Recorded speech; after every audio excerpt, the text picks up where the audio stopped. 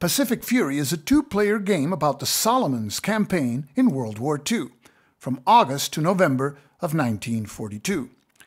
One player controls the Japanese forces, and the other player controls the forces of the United States. The game lasts only 4 turns and starts on the 7th of August of 1942, after the 1st Marine Division of the United States landed on Guadalcanal and took control of the airfield there, soon renamed Henderson Field.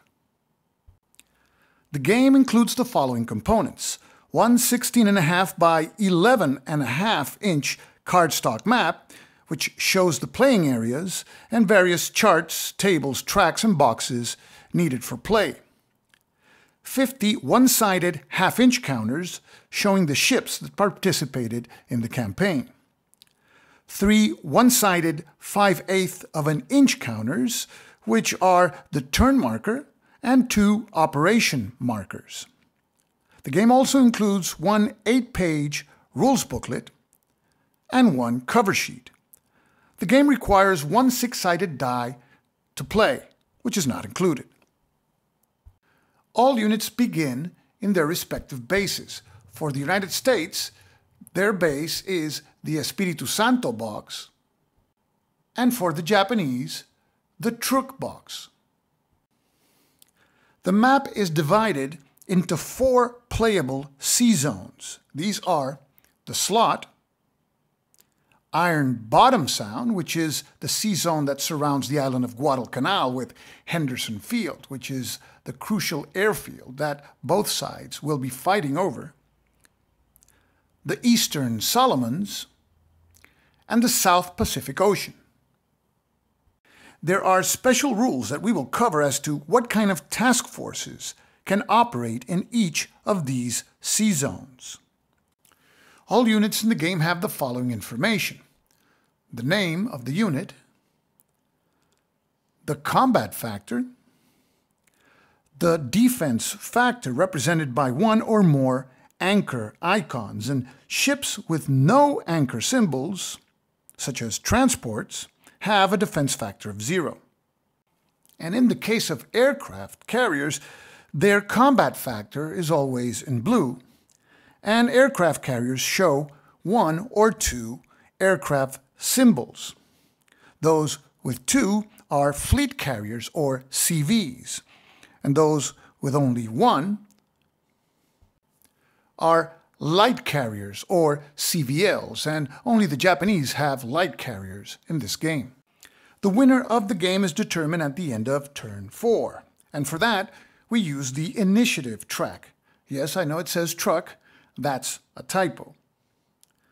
The side with the initiative marker at a value of +1 or more on its respective side of the track is the winner. But if the initiative marker ends in the 0 space, the final result is a draw. And historically, the US won with a +2 initiative. The game lasts 4 turns, and each turn is divided into the following phases. The first phase is the initiative phase. Here it is determined which side will have the initiative for the turn. Then comes the event phase, and we determine an event that applies only to the non-initiative player.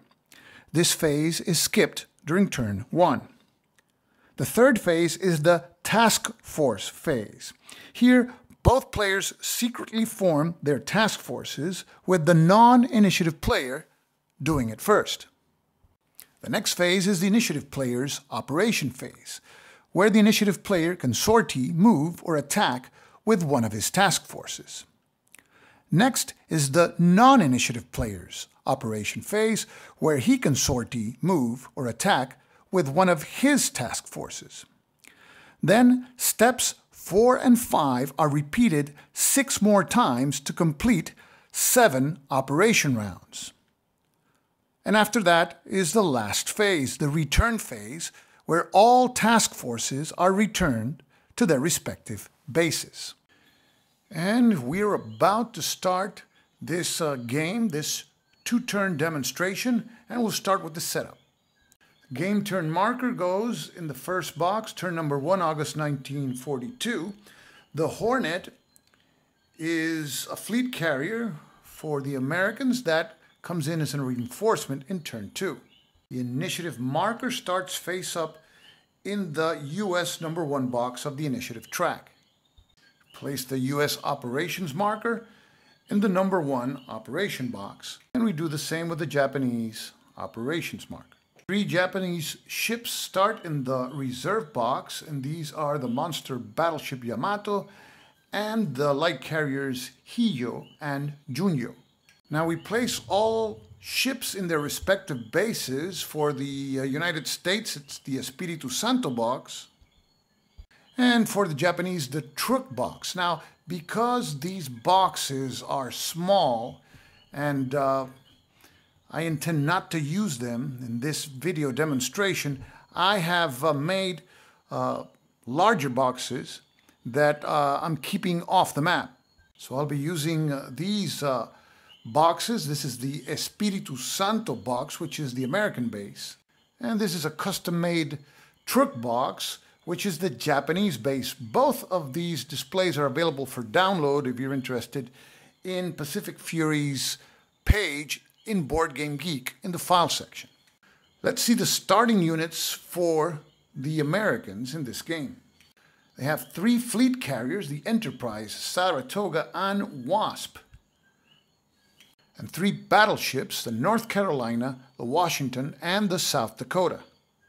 And 12 cruisers, and all except one have a defense factor of 1, and this is signified by the anchor symbol printed on the counter. The Australia, which is actually, of course, an Australian ship, has a defense factor of 0, signified by the lack of the anchor symbol. Now let's take a look at the starting Japanese forces. They start with 2 fleet carriers, the Shokaku and the Shuikaku, and 2 light carriers in the Shuiho and the Ryuho. They have 2 battleships with a surface strength of 3 in the Mutsu and the Nagato, and 4 battleships with a surface strength of 2 in the Kirishima, Hiei, Haruna, and Kongo. They start with 12 cruisers with a surface strength of 1 and a defense of 1, and 3 additional cruisers with a surface strength of 1 but a defense of 0. Because the Japanese start the game without the initiative, they are given both transport units. And to mark the hits of the task forces and individual ships, we will be using these numbered markers. These don't come with the game. These are actually hit markers from SPI's Terrible Swift Sword. So we start with turn number 1, and the Japanese bear the brunt of the attack. Henderson Field, which is the airfield on Guadalcanal, is under American control, signified by the initiative marker being on the American side of the initiative track in the number 1 box. And the first phase is the initiative phase, where we determine which player will have the initiative. And the player that has the initiative controls Henderson Field, and the non-initiative player gets the 2 transport markers that are used to take Henderson Field away from the other player. Now, in the first turn, as we stated, the Americans have control of Henderson Field.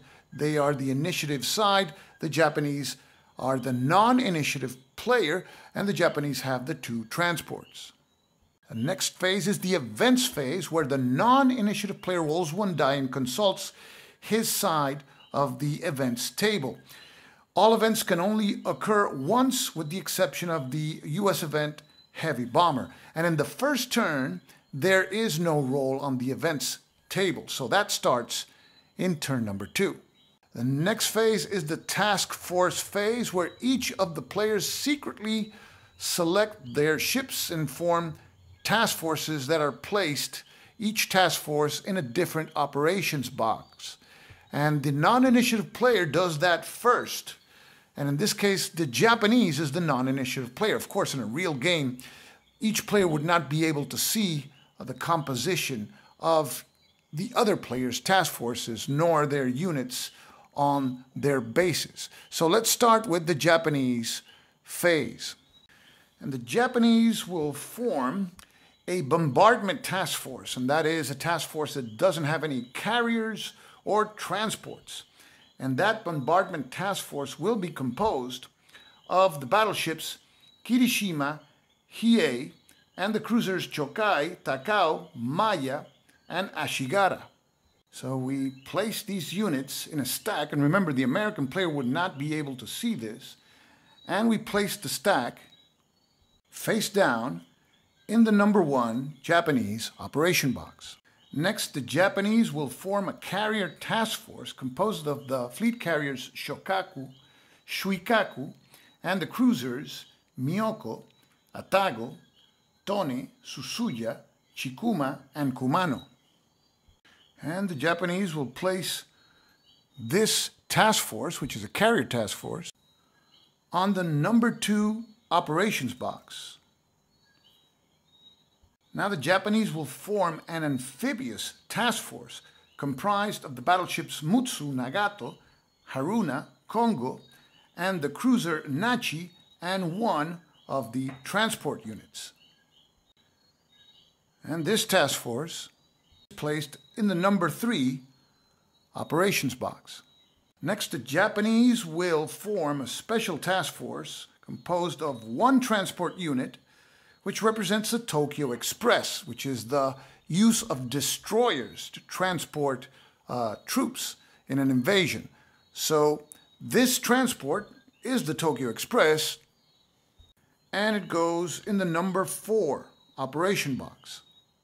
And the remaining ships, the light carriers Suiho and Ryuho, and the cruisers Haguro, Aoba, Kinugasa, and Furutaka will form a carrier task force, which will be placed in the next box of the operation track, which is number 5, and having no more ships to place, boxes 6 and 7 are left empty. So now it's the Americans' turn to form their task forces. They have observed the Japanese forming his task forces, but not knowing the composition of the same. So now we go to the Espiritu Santo base to see the American task forces that will be formed. The Americans begin by forming a bombardment task force composed of the cruisers New Orleans, Louisville, Indianapolis, Pensacola, and San Francisco. And this task force goes in the number 1 operation box. Next, the Americans form a carrier task force comprised of the carriers Enterprise, Saratoga, the battleship North Carolina, and the cruisers Chester, Portland, Chicago, and Northampton. And this task force is placed in the number 2 operation box. And finally, the Americans form another carrier task force comprising the carrier Wasp, the battleships Washington and South Dakota, and the cruisers Salt Lake City, Minneapolis, and Australia. And this task force is placed in operation box number 3. There are no more American ships to place, so boxes 4 through 7 are left empty. So now we start 7 operation phases for each of the sides, starting with the side with the initiative, which is the Americans, and they can execute operations with their task forces. They have none on the board, so they will start by sorting the task force that is in the number 1 box. And in this game, task forces have to enter the game in the order of the operation boxes. So the task force in box number 1 is now to be placed in one of the 4 sea zones. Now we know that this is a bombardment task force composed of 5 cruisers. And the choices are the South Pacific Ocean, where any ship can be placed, any kind of task force can be placed, and Iron Bottom Sound, because the United States has the initiative, and therefore it can place task forces directly in Iron Bottom Sound. Now, in this game, no carrier task forces can be placed in Iron Bottom Sound or the slot. And because this is a bombardment task force, we will be placing it in Iron Bottom Sound. And that concludes the American first operation. Now, the Japanese have seen the Americans move ships into Iron Bottom Sound, and the Japanese will also sortie the task force that is in their number 1 operations box. And this is also a bombardment task force that has 4 battleships with a surface strength of 2 and 1 cruiser. The Japanese have various choices. They can move these ships by sorting into the Eastern Solomons Sea Zone. However, surface combat cannot occur there, so therefore a bombardment task force, which is a task force that has no carriers, can only be attacked there. However, the Japanese may move bombardment task forces directly from their base to the slot. And they can also put the Tokyo Express there, move it directly from the base in what is a sortie operation. And that's what they will do here. This bombardment task force will go to the slot. And that concludes the first Japanese operation. Now we move on to the second American operation. The Americans can sortie the task force that is in the number 2 box and have it enter the map, or they can conduct operations with the task force that they have already in Iron Bottom Sound. And if they conduct operations with that task force, then the remaining task forces in the operation track would be shifted to the right. So you will never have task forces that will be surpassed by the operations marker. But the Americans have their main carrier task force here with the carriers Enterprise and Saratoga. So that task force will sortie. And because it is a carrier task force, it cannot move into the Iron Bottom Sound, but it will be moved to the South Pacific Ocean area. And that concludes the second American operation. Having observed the Americans place a sizable task force in the South Pacific Ocean, the Japanese have good reasons to believe that that is the principal American carrier task force. The Japanese have a choice here in their second operation, which is coming up now. The Japanese can sortie the task force that is in their number 2 operations box and have it enter the map. And this is the main Japanese carrier task force with the Shokaku and Suikaku. And that, because it is a carrier task force, would be forcibly entering the Eastern Solomons Sea Zone. Now, the Japanese have a choice. The Japanese can also conduct operations with the bombardment task force they have in the slot. And they could have that task force move into Iron Bottom Sound, and that would cause combat, surface combat, to occur with the task force that the Americans have there. And that's what the Japanese will do. So the Japanese move their task force from the slot into Iron Bottom Sound, and now we have a combat situation. And we start by revealing the task forces on both sides. The Japanese have 6 ships, the Americans 5. The Japanese are attacking. They have 2 battleships, so they have an advantage in surface combat factors. So combat in this circumstance is mandatory. It is surface combat, and we will fire the attacking units first, followed by the defenders units, but combat is considered simultaneous, so both sides fire. We determine the amount of hits that each side causes on the other. The hits are assigned by each of the sides to the enemy ships that will take them, and then we apply the hits. And receiving ships, ships that receive hits, are either damaged or destroyed. So we start with the Japanese, and we will start rolling from left to right, from the Kirishima onwards until the Chokai, and we roll 1d6. if the result is equal or less than the surface combat factor, that is the number of hits that that particular ship causes on the enemy task force.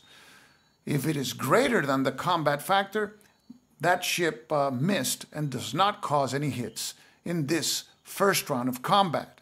There can be up to 2 rounds in each combat situation. So we start with the Kirishima. We roll 1d6. And the roll is a 5, no hits. Now we roll for the Hiei.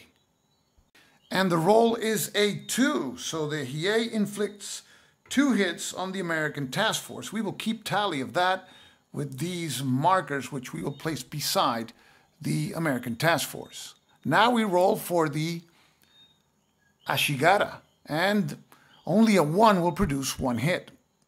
The roll is a 4. The Ashigara misses. Now we roll for the Maya.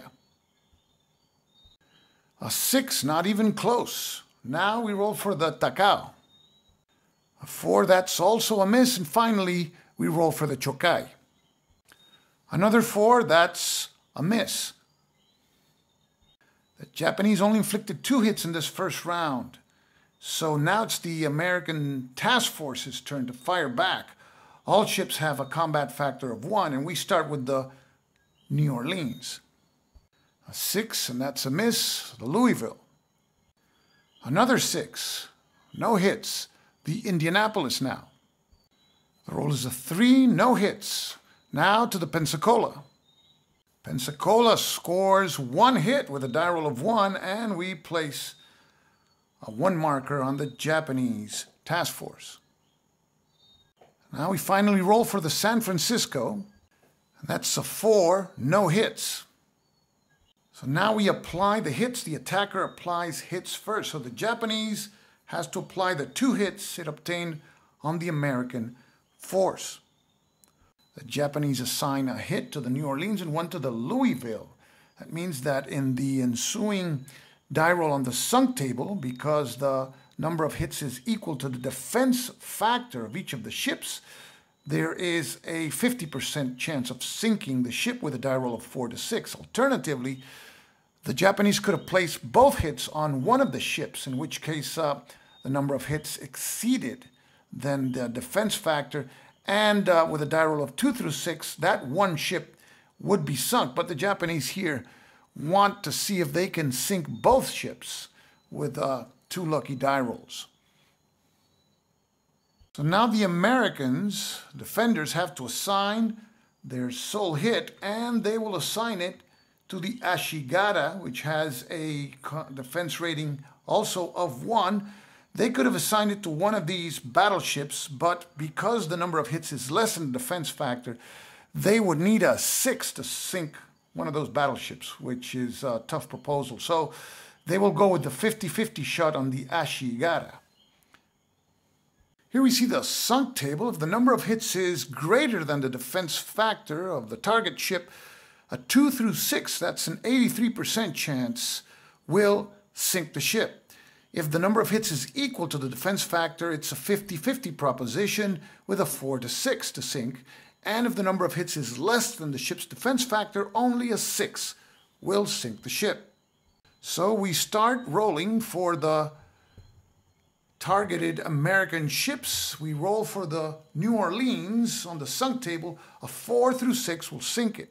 The roll is a 5, and the New Orleans is sunk.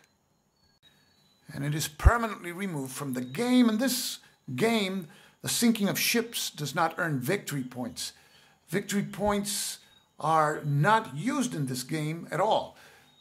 Victory is determined by the control of Henderson Field at the end of the game. So now we roll on the sunk table for the Louisville. 4 through 6 will sink it. The roll is a 6, and the Louisville is also sunk. So the Japanese managed to sink both targeted U.S. cruisers. And now it's the Ashigara's turn to meet her fate. A 4 through 6 will sink her. The roll is a 5, and the Ashigara is also sunk. And so the tally of this first round is 2 U.S. cruisers sunk and 1 Japanese cruiser also sunk. And now, before moving to the second round, both players have the option of leaving the C zone and returning to base, starting with the defender. The defending Americans have taken a beating. 2 of their 5 cruisers are sunk, and they're not going to risk the remaining cruisers that they have, so they will head back to base. And we place the cruisers face down in the Espiritu Santo box. They will not see any more action in this first turn.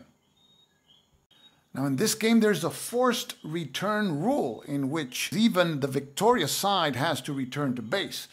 Now the attacker has to return to base after a second round of combat or after the first round of combat if there are no targets for a second round. And there is a target for a second round, which is Henderson Field, which is here in Guadalcanal, and Henderson Field can be bombarded, and that's what the Japanese task force will do. So now the Japanese have a chance to disrupt Henderson Field, which is important because only a disrupted Henderson Field can be invaded by a regular amphibious task force. And the Japanese have one of those coming up on the operations track. We roll 1 die for each of the bombarding ships. If the die is equal or less on the surface combat rating, that ship scores the number of hits indicated by the die, and Henderson Field is disrupted if the total number of hits is equal or greater than the number in the box of the initiative track, which is currently 1. So just 1 hit will disrupt Henderson Field. So we roll for the Kirishima, and the Kirishima rolled a 1, which is just enough to disrupt Henderson Field, so we don't have to roll for the other bombarding ships.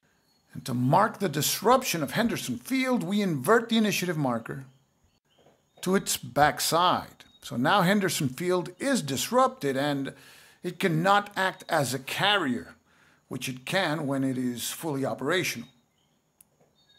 Having concluded the second round of combat, the Japanese bombardment task force is forced to return to base, so we place it face down in Truk. And that's the end of the second Japanese operation. And because the Japanese did not sortie the task force corresponding to the box where the operation marker was, we shift each one of these task forces 1 space to the right. And now that's the end of the second Japanese operation. Now we're moving on to the third U.S. operation, and there's a task force there that can enter play that has the carrier Wasp, 2 battleships and 3 cruisers. And if it enters play, it's through the sortie operation. And the Americans also have their main carrier fleet in the South Pacific. So the Americans could, in lieu of sorting with the task force that is in Operation Box 3, it could move this task force. And the only place it can move, as per the rules, is to the Eastern Solomons. These are the only 2 sea zones that can have carrier task forces. Of course, by moving this carrier task force here, it would force any Japanese units that enter the Eastern Solomons to engage in combat. The Americans noticed that the Japanese have a sizable task force about to enter the game in Operation Number 3. Now, depending on what kind of task force this is the sea zone where the task force can move. If it is a carrier task force, it has to move or sortie here to the Eastern Solomons.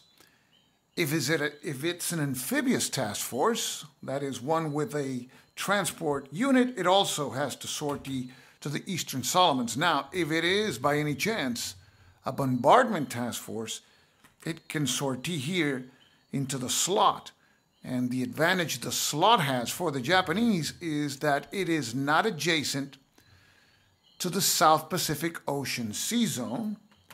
And that means that an American carrier task force cannot conduct airstrikes against units in the slot because it is not adjacent. The Americans decide not to engage in combat or force a combat by moving their task force to the Eastern Solomons. So, in this third operation, they will sortie this other carrier task force, which is also placed in the South Pacific Ocean. And now the Americans have two task forces there. Of course, the Japanese player doesn't know what kind of task forces they are. He may assume it's one big carrier task force and a bombardment task force, but it may be two carrier task forces. Now we move on to the third Japanese operation. They have their main carrier task force there, and it will enter play, it will sortie. So the Japanese player will place his principal carrier task force, the one with the Shokaku and Shuikaku, in the Eastern Solomons, and that is the Japanese third operation. We move on to the fourth American operation. No more task forces to sortie or enter the map. The Americans have two task forces in the South Pacific Ocean. The Japanese have a sizable task force in the Eastern Solomons.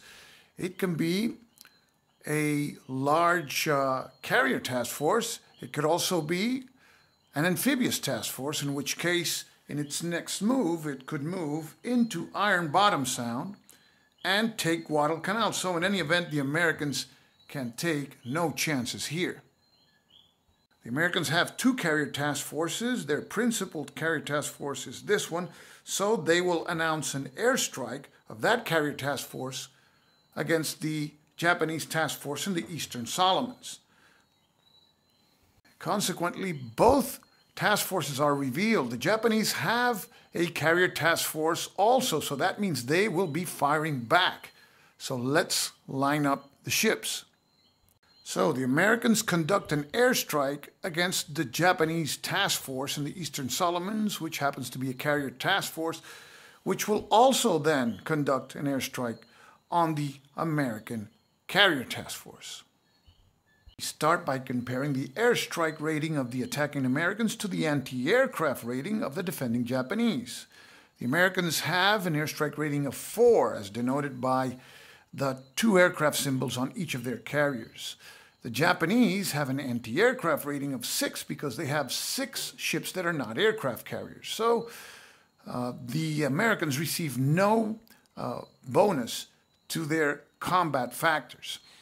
Now, the Japanese have a combat air patrol value of 2 because they have at least one fleet carrier. So 2 hits will be subtracted from the hits caused by each of the American carriers. And we roll first for the Enterprise.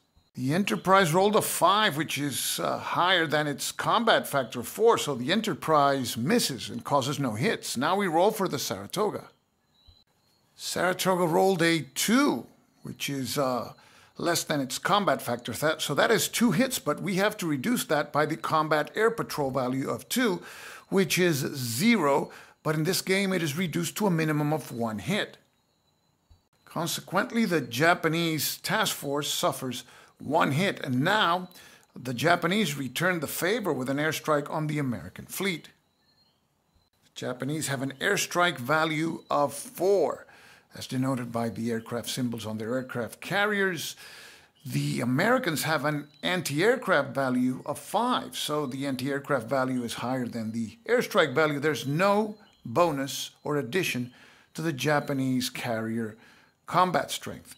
In terms of combat air patrol, the Americans also have at least 1 fleet carrier, so the hits caused by each Japanese carrier will be reduced by 2. So we start and we roll for the Shokaku.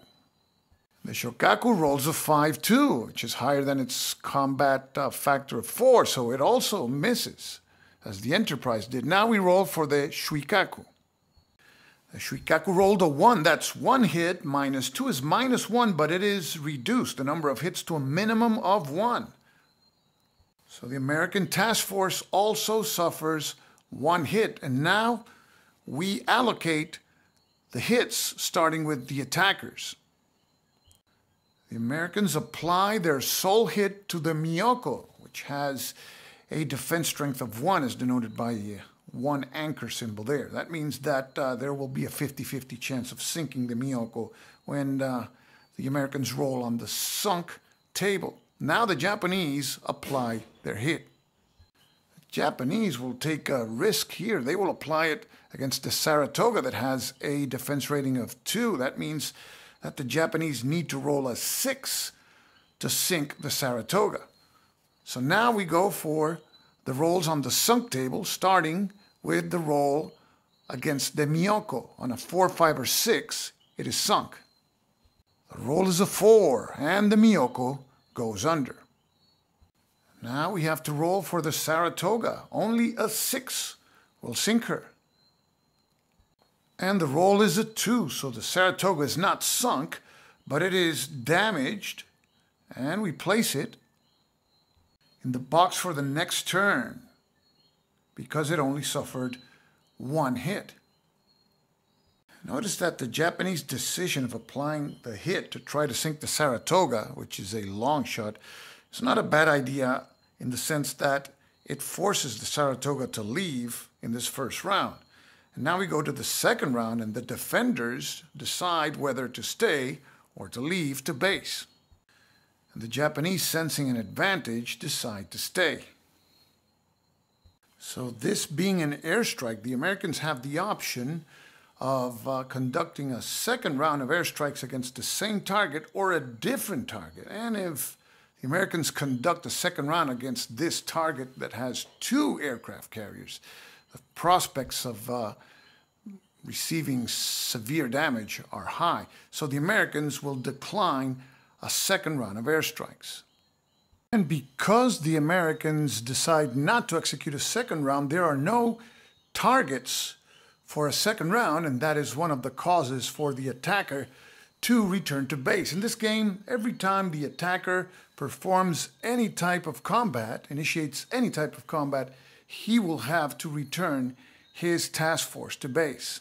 Consequently, the American task force returns to Espiritu Santo, and we place the stack face down. The Japanese carrier task force suffered 1 hit, and that causes it to return to base. In this game, only a defending task force may remain in a C zone after combat, and only if it suffered no hits. We place the Japanese carrier task force in its base at Truk, also face down. Now we move on to the 4th Japanese operation. And the situation is that the Americans only have 1 task force on the map at the South Pacific Ocean Sea Zone. In addition, Henderson Field is disrupted. What that means is that a Japanese amphibious task force, if it reaches Guadalcanal, it will take Henderson Field. And the Japanese have 3 task forces that are pending entering the map, and the one in Operation Box 4 is an amphibious task force. However, amphibious task forces have to enter through the Eastern Solomons, so the Japanese will sortie the task force in Operation Box 4 into the Eastern Solomons Sea Zone. On to the American 5th operation. So what do the Americans do now?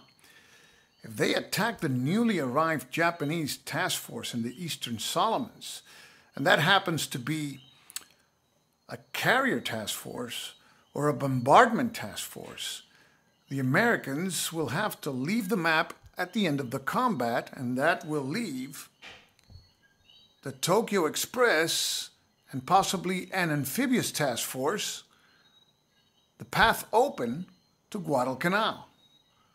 On the other hand, if the newly arrived Japanese task force is an amphibious task force and the Americans do not attack it now, that task force can move in the next turn, in the next operation, into Guadalcanal and capture the airfield.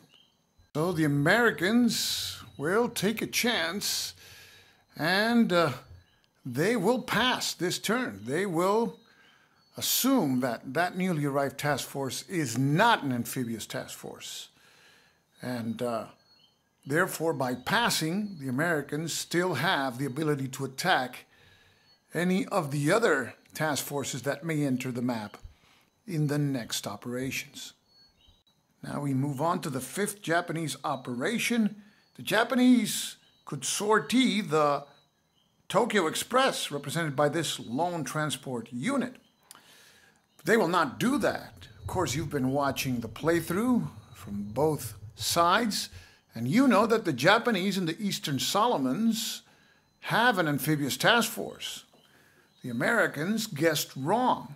So the Japanese announce that they will move this task force into Iron Bottom Sound for the purpose of executing a landing at Guadalcanal.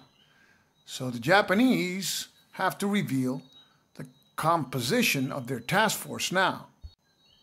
And the Japanese show that they have a task force composed of 4 battleships, a cruiser, and a transport unit. This is an amphibious task force, and the only way it can land those transports at Guadalcanal is if Henderson Field is disrupted, as it is.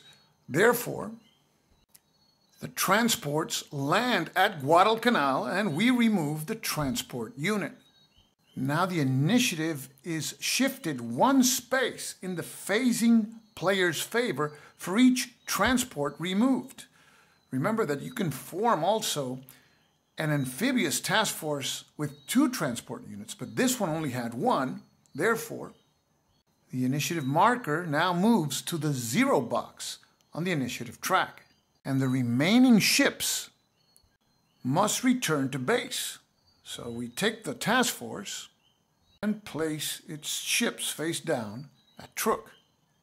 And because we did not sortie the unit that was in the operation box corresponding to this operation, these 2 task forces are shifted 1 space to the right. And that concludes the Japanese 5th operation. The Americans have 2 operations left in this turn. Now we go to the 6th operation. And from a glance at the Japanese operation track, it seems that the Tokyo Express is coming up next in the next Japanese operation. The Tokyo Express enters the game through the slot, and then in the next move, it can move into Guadalcanal. And if the Japanese land the Tokyo Express transported units into Guadalcanal, the initiative will shift 1 more space in the Japanese favor. So the Americans definitely want to avoid that. The Americans have a big problem. They have a carrier task force, that is the Wasp, a battleship, and some cruisers in the South Pacific Ocean. Carrier task forces can only enter that sea zone and the Eastern Solomons. And the Japanese have lined up, ready to enter, what appears to be the Tokyo Express and 1 task force after that. The Tokyo Express enters the game through the slot. The slot is not adjacent to any of those sea zones where carriers can enter. Therefore, the American task force cannot cause any damage to any Japanese ships in the slot. And I can surmise that between 2 experienced players, the Japanese player may surely know by now that that is a carrier task force, because if he's counting carriers, he hasn't seen the Wasp yet. So the Wasp is in there. So the Americans, what they will do is they will move that carrier task force to the Eastern Solomons. On we go to the 6th Japanese operation. The Japanese will sortie the Tokyo Express, which is here, Operation Box 6, and place it in the slot. And it is just 1 sea zone away from Iron Bottom Sound and landing at Guadalcanal. until the last American operation of this turn. So with a carrier task force in the Eastern Solomons, the Americans can practically do nothing against the Tokyo Express. They cannot launch airstrikes into the slot because the slot is not adjacent to the Eastern Solomons. So the Americans will pass. So we go to the seventh operation for the Japanese in turn 1. They could sortie this pretty sizable bombardment task force, but they will not do so. Japanese will move the Tokyo Express from the slot into Iron Bottom Sound, and the Japanese reveal what is pretty obvious. It is the sole transport unit that comprises the Tokyo Express. It is removed from the map as it lands its soldiers in Guadalcanal, and that has the effect of shifting the initiative marker 1 box in favor of the phasing Japanese. And the initiative is now in Japanese hands, and they have control of Henderson Field. The Japanese task force that was in Operation Box 7 does not enter play, and we place it in Truk, face down. It's the end of operations for turn 1, so we return all units on the map to their respective bases, and the only units remaining are those of the carrier task force, American carrier task force in the Eastern Solomons, which is placed in Espiritu Santo.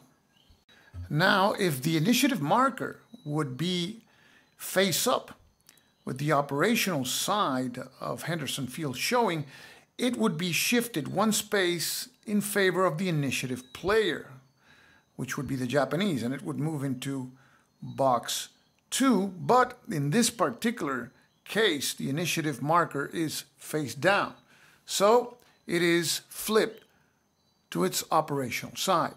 So now the Japanese have the initiative, and we move now to turn number 2.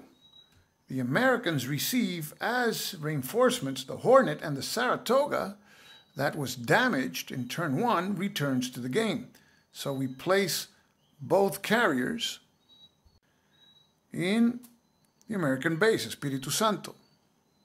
So at the start of turn 2, we begin with the initiative determination. As we stated, the Japanese have the initiative. That means that they control Henderson Field, which is operational, and the Americans receive both transport units. The Americans, with the Hornet and the return of the Saratoga, now have 4 fleet carriers, 3 battleships, and 10 cruisers. The Japanese begin turn 2 with 2 fleet carriers, 2 light carriers, 6 battleships, of which 4 have a surface strength of 2, and 13 cruisers, of which 3 have a defense value of 0. Here we see the ships that were sunk in turn 1. Each side lost 2 cruisers. And the next phase is the events phase, which begins in turn 2, with the non-initiative player rolling 1d6, and that will be the United States. And the roll is a 2. The event is heavy bombers, and this is the only event that can happen more than once during the game. As a result of this event, Henderson Field is disrupted, so we flip the initiative marker to its backside. And again, a disrupted Henderson Field means that an amphibious task force can land its troops there. So we move now to the next phase, the task force phase, where the non-initiative player first forms his task forces, and that is the United States. So having Henderson Field start the game in a disrupted status means that the Americans save themselves from having to bombard Henderson Field with a bombardment task force. So the Americans will form 2 amphibious task forces. The Americans will also form 2 carrier task forces. So the first task force to be formed and placed in Operation Box 1 will have the Hornet, the Saratoga, the Chicago, the Minneapolis, and the Southampton. The Americans place this carrier task force in Operation Box number 1. Next, the Americans will form an amphibious task force composed of the battleships Washington, South Dakota, and the cruisers Salt Lake City, San Francisco, and 1 transport unit. And this task force goes into Operation Box number 2. The Americans form now a second amphibious task force composed of the battleship North Carolina, the Portland, the Chester, and the Indianapolis. And of course, the remaining transport unit, and it is placed in Operation Box number 3. Finally, the remaining 2 carriers, the Wasp and Enterprise, together with the cruisers Pensacola and Australia, will form a carrier task force that is placed in Operation Box number 4. Operation Boxes 5 through 7 are left empty.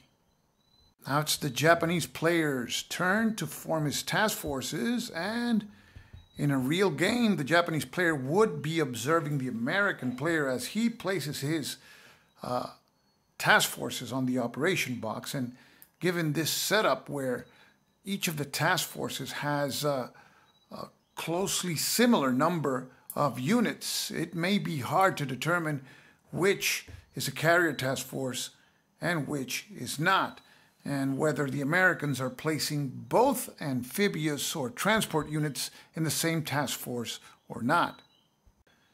In any event, the Japanese want to protect their newly acquired airfield at Guadalcanal, so they may want to invest in a strong bombardment task force that can reach Guadalcanal quickly. So the first task force will be composed of the battleships Mutsu and Nagato, with the cruisers Aguro, Kumano, Chikuma, Maya, and Chokai.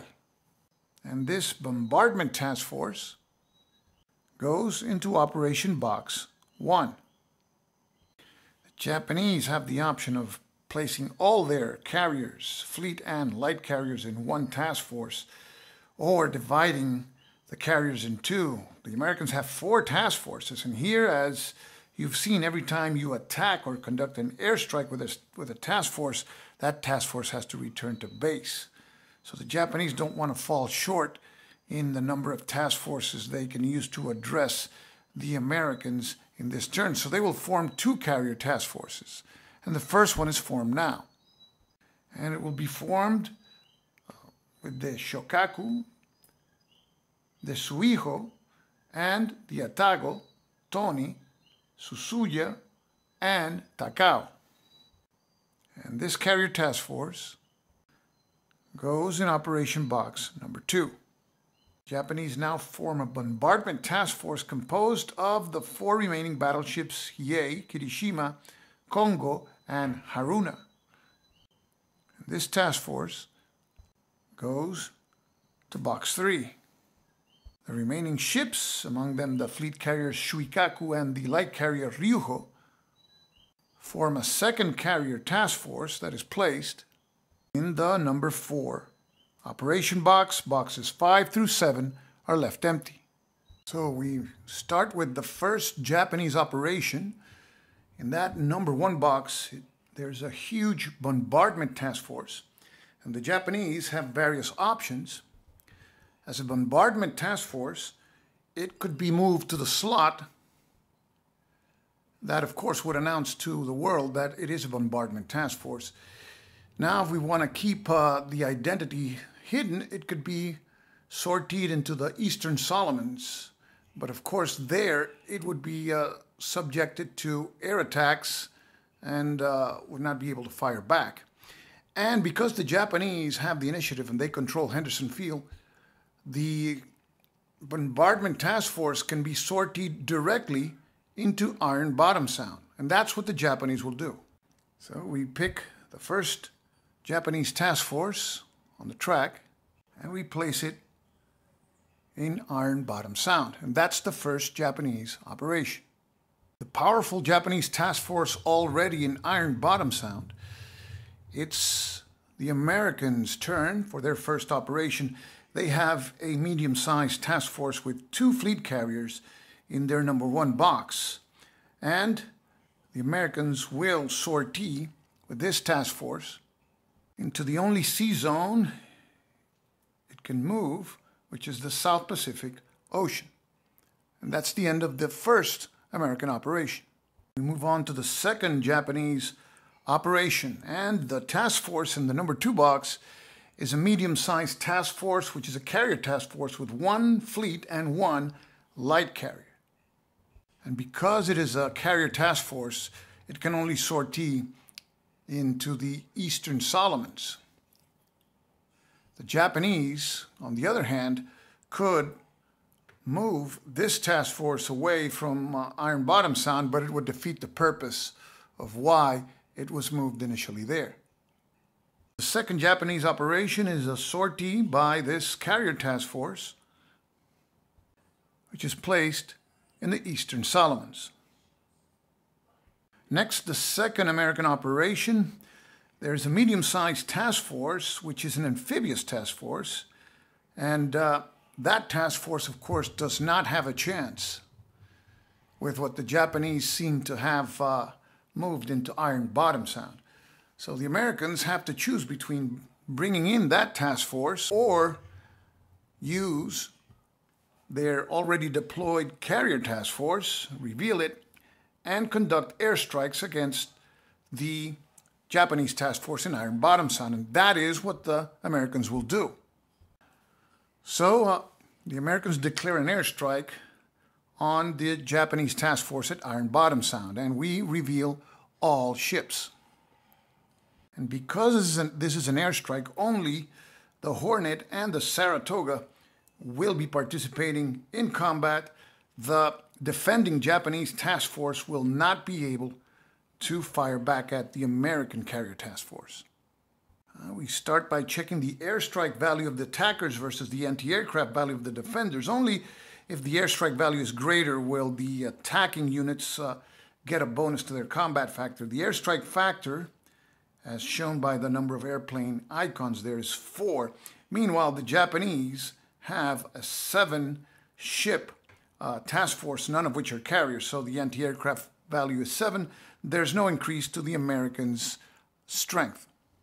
Now we also note that the Japanese task force has a combat air patrol value of 0 because it has no aircraft carriers among the ships. So the hits scored by the Hornet and Saratoga will not be reduced because of combat air patrol. So we go into the first round and we're ready to roll. We roll first for the Hornet. Hornet needs 4 or less to score hits. The Hornet rolled a 6. Nothing happens. Missed completely. So now we roll for the Saratoga. And the Saratoga also rolls a 6. No hits on the Japanese task force.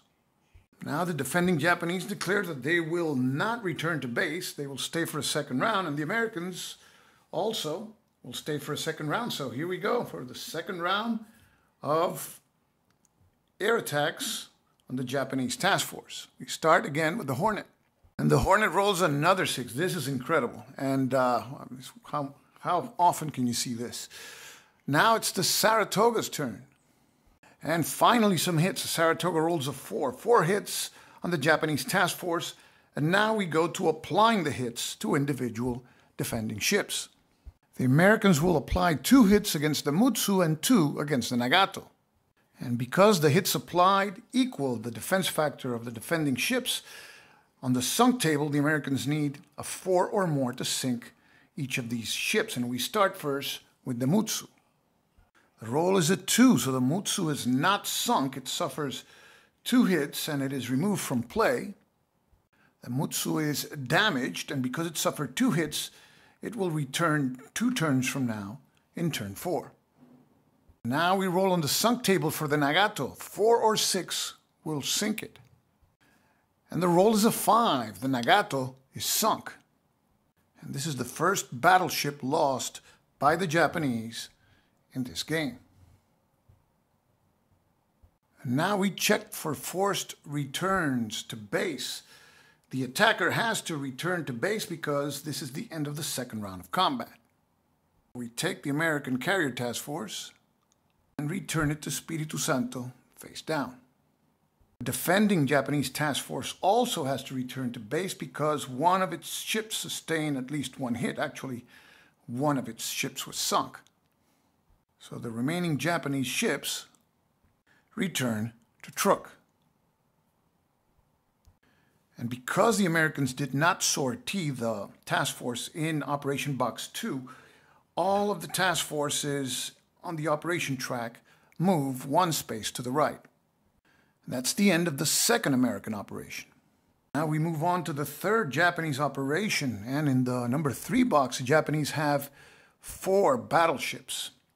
And these can move again directly to Iron Bottom Sound, to the slot, or to the Eastern Solomons. And being of such importance, the control of Guadalcanal, these battleships will move into Iron Bottom Sound. So we take the task force and place it there, in Iron Bottom Sound, face down. So the situation is again very similar to when we started these series of operations. The Japanese have a task force in Iron Bottom Sound. And now it's the Americans' third operation. The task force in the number 3 box is an amphibious task force, and the Americans have not much of a choice here. The only place that task force can move is into the South Pacific. Of course, the Japanese would not know if it's a carrier task force or some other form of task force. So, take the task force and it sorties into the South Pacific Ocean. Now we go to the 4th Japanese operation, and there's another carrier task force composed of a fleet and light carrier about to enter the game.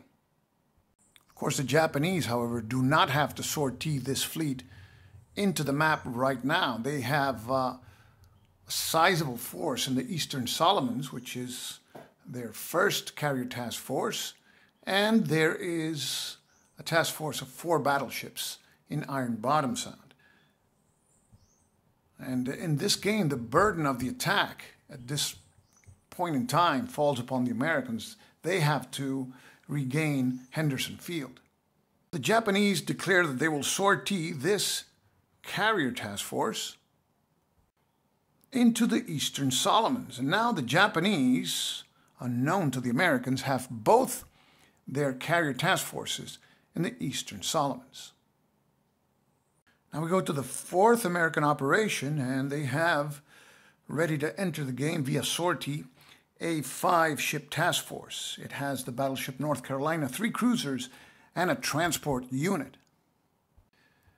And as we see the situation here, that task force has to move into the South Pacific Ocean. It cannot move into Iron Bottom Sound because the Americans don't control Henderson Field anymore. That's what it will do. A task force is placed in the South Pacific Ocean. Now the Americans have 2 task forces there. Now we proceed to the Japanese 5th operation. They have no more ships on the operation track. The Japanese, of course, don't know the composition or the type of task force that the Americans have in the South Pacific Ocean. And the Americans have the burden of trying to capture Guadalcanal. So the Japanese are really interested in sinking or beating back whatever amphibious task forces the Americans have. On the other hand, the Americans have the burden of moving into Guadalcanal. So the Japanese also, as a strategy, could pass and wait till the Americans make a move into Iron Bottom Sound. It seems that none of their 3 task forces is considerable in terms of the firepower it could deliver in a surface battle at Iron Bottom Sound. Remember, the only type of combat between ships in Iron Bottom Sound is surface combat for 2 task forces, enemy task forces there. So by moving into Iron Bottom Sound, the Americans will cause surface combat with the Japanese task force there. So the Japanese will pass. Now we move on to American Operation number 5. The Americans have a carrier task force in the number 5 box, which could sortie and enter play. And here's the situation. The Americans have 2 task forces in the South Pacific. And both are amphibious task forces. Of course, in a real game, the Japanese player doesn't know the composition or the type of task force and may believe that both are carrier task forces, or one is a carrier task force and the other is a different kind of task force. The Japanese have a bombardment task force here by definition because they don't have transports in this turn, and carriers cannot enter Iron Bottom Sound. The only way an amphibious task force can land its amphibious troops and take control of Henderson Field when there's an enemy task force in Iron Bottom Sound is by defeating the enemy task force, eliminating it in the first of 2 combat rounds. And that is highly unlikely given the composition of the American task forces here, the amphibious task forces, which have basically 1 battleship and the rest are cruisers. So to try to confuse the Japanese even more, the Americans will sortie and enter this carrier task force, and it goes also to the South Pacific Ocean. Now on to the Japanese 6th operation. And the Japanese have 2 carrier task forces in the Eastern Solomons, a bombardment task force defending Iron Bottom Sound. And there are 2 operations left for the Americans. So by now the Japanese may surmise that the plan is that in American Operation 6, some sort of attack will be made against this task force to make it leave. And remember, in this game, just by sustaining 1 hit, the defending task force has to leave. The attacking task force has to leave anyway. So the Americans, in their operation number 6, will make some sort of attack, either an airstrike, or one of these task forces will conduct surface combat, which would leave the 7th and last American operation to move into Iron Bottom Sound for an invasion. So the Japanese know that their 2 task forces here are carrier task forces and they cannot move any of them here. So the Japanese will launch a preemptive strike against one of the American task forces at the South Pacific Ocean. Now, of course, I'm playing this game with full knowledge of the composition of each of those American task forces, so I'm going to randomize this a little bit, and I'm going to roll a die. The Japanese will attack this task force on a 1 to 2, this one on a 3 to 4, and this task force on a 5 to 6. So we roll 1d6. And the roll is a 6, so this American task force will be the subject of an airstrike by this Japanese task force. And now we reveal both. And let's line up the ships for a closer look. And unknown to the Japanese, this is one of 2 amphibious task forces. Of course, a Japanese player in a real game can take note of that because this is the first transport unit that has been revealed in this turn. So this will be the first round of airstrikes. The Japanese have an airstrike value of 3. The American anti-aircraft value is 4, so there's no addition to the Japanese carrier's strengths. And there's no combat air patrol value, so the number of hits caused by Japanese carriers will not be diminished. So we roll 1d6 for the Shokaku. And the roll is a 6, so Shokaku misses completely. Now we roll 1d6 for the Shuio, and it needs 2 or less to cause hits. The roll is a 4, no hits either. So the Japanese miss completely and fail to cause any hits in the first round. And now the defender, Americans, have to decide whether they leave or stay. And if they are lucky enough to undergo another round of 0 hits, that task force can actually attack Iron Bottom Sound in the next turn. So we go to the second round. Now the Shokaku will roll for its airstrikes. The Shokaku rolls a 1, so 1 hit is inflicted on the American task force. And now we roll for the Shuio. And the Shui also rolls a 1, so a second hit is inflicted on the American task force. Now the Japanese apply the hits. And note that the Americans will have to return to base anyway, so there's no use of applying a single hit to the transport unit. The Japanese applied both hits against the battleship North Carolina. So both hits are equal to the North Carolina's defense factor, so now we roll on the sunk table. A 4 to 6 will sink the North Carolina.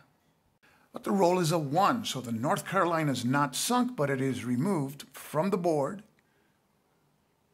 And because it received 2 hits, it returns 2 turns from now, so we place it in turn box number 4.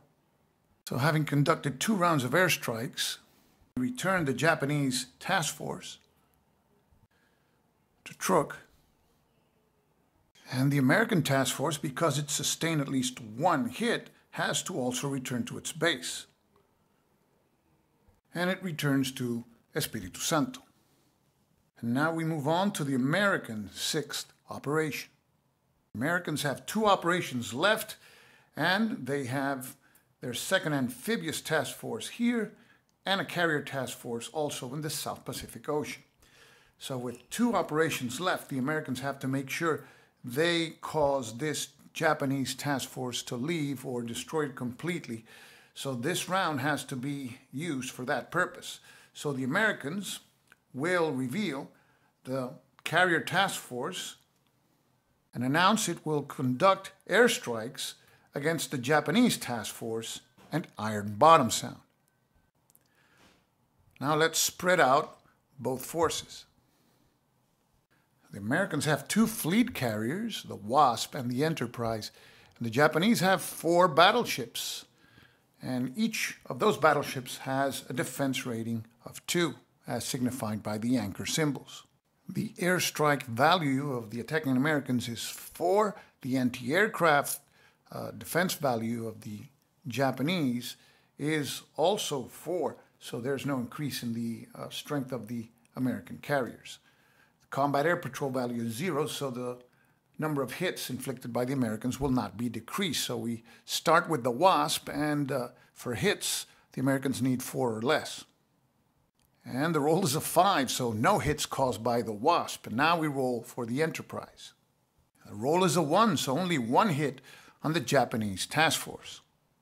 Now the Americans apply the hit, and it will be applied. To the Kirishima, it has a defense strength of 2, which is less than the number of hits. So only with a 6 on the sunk table roll with the Kirishima be sunk. So the Americans need a lot of luck here. The roll is a 5. The Kirishima is not sunk, but it is damaged. And we remove the ship and we place it on the turn record track. Japanese ships, contrary to Americans, if they suffer 1 hit, return 2 turns later. And that is a way of reflecting the superior quality of the Americans in repairing damage. Now the defender declares if he is returning to base, and the Japanese will not return to base. So we now go to the 2nd round, and the Americans have a choice. They can attack again that Japanese task force in Iron Bottom Sound, or the Americans can attack another target in a different sea zone, and they will do so. They will attack the Japanese task force in the Eastern Solomons with the 2nd round of airstrikes. So that causes the Japanese to have to reveal that task force, and let's spread out the ships. There's 1 fleet carrier, the Shuikaku, and 1 light carrier, the Ryuho. So the Americans calculate first their airstrike value. They have 4, as signified by the airplane icons on their 2 carriers. The anti-aircraft value is also 4, the number of non-aircraft carriers on the Japanese side. So there's no increase in the Americans' strength. The combat air patrol value, however, is 2. So we have to reduce the number of hits by 2 to a minimum of 1, and that's because the Japanese have a fleet carrier in the defending force. So we roll first for the Wasp. The Wasp rolled a 3. We have to reduce it by 2 for the combat air patrol value, so that's a 1 hit on the Japanese task force. Now we roll 1d6 for the Enterprise. The Enterprise rolled a 2. We reduce it by 2 because of the combat air patrol value to 0, but there's a minimum of 1 hit. So the Americans inflict 2 hits on the Japanese task force, and the Japanese task force can fire back with an airstrike round of their own. The airstrike value of the Japanese is 3. The American anti-aircraft value is 2, so the airstrike value is higher than the anti-aircraft value. That means that the strength of the Japanese carrier's attack will be increased by 1. That means the Shuikaku will hit on a 5 or less and the Ryuho on a 3 or less. However, the combat air patrol value of the American task force is 2 because there's at least 1 fleet carrier. So the number of hits inflicted by the Japanese will be reduced by 2 for each carrier.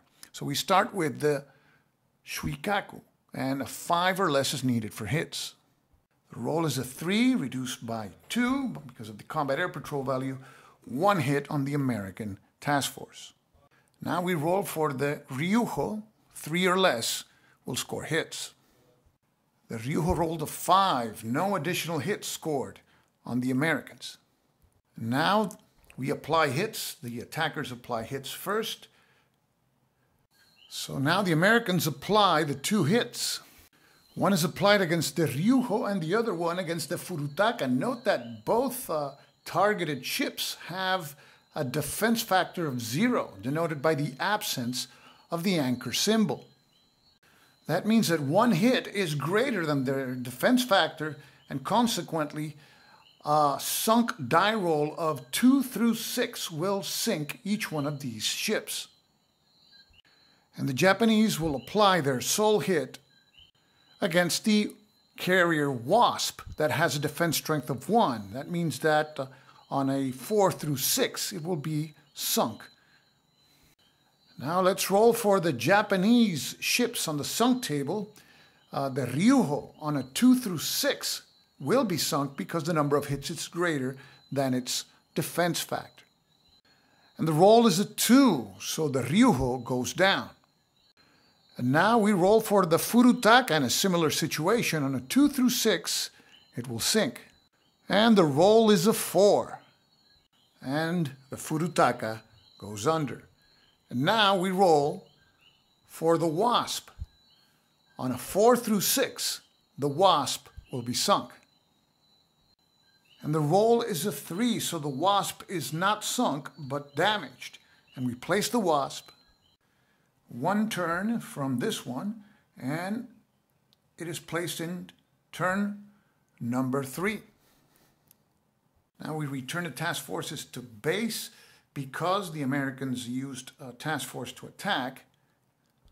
That carrier task force is returned to Espiritu Santo. And each one of the task forces that were attacked received at least 1 hit. Therefore, they also have to return to base. And we place them both at Truk. We move on to the last operation of the Japanese in this turn, number 7.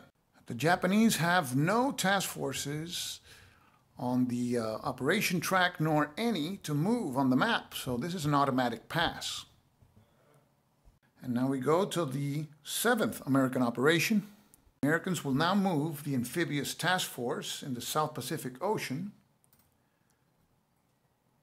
to Iron Bottom Sound. And this task force, being an amphibious one, of course, has a transport unit which now lands in Guadalcanal.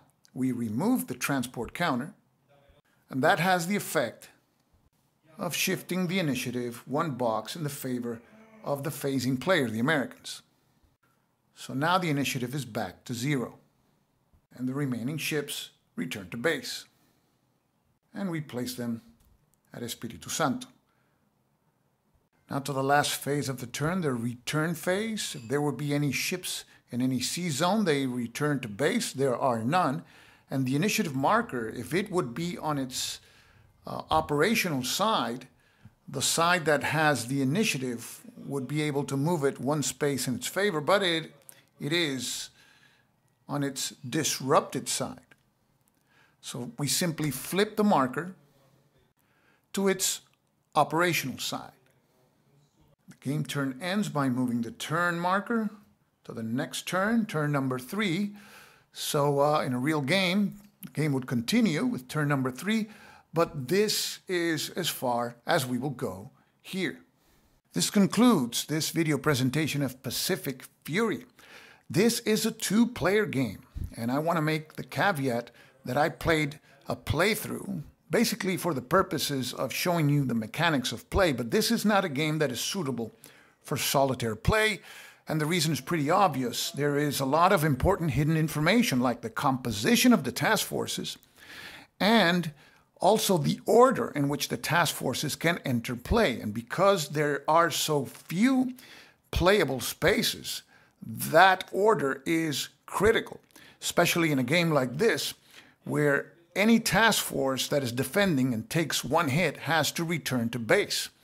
And also any attacking task force has to return to base. So having task forces at the end of the turn is critical for the player that is attempting to regain Henderson Field. And having enough task forces to respond against an invading player is also critical. But then that's where the initiative comes into play. The initiative player has a big advantage in that the initiative player can observe the number of task forces that the non-initiative player has organized in his operations track, and then can respond accordingly. So I hope that this video has given you a good idea of how the game plays and what the game has to offer. This is Stuka Joe signing off for now. Thanks for watching.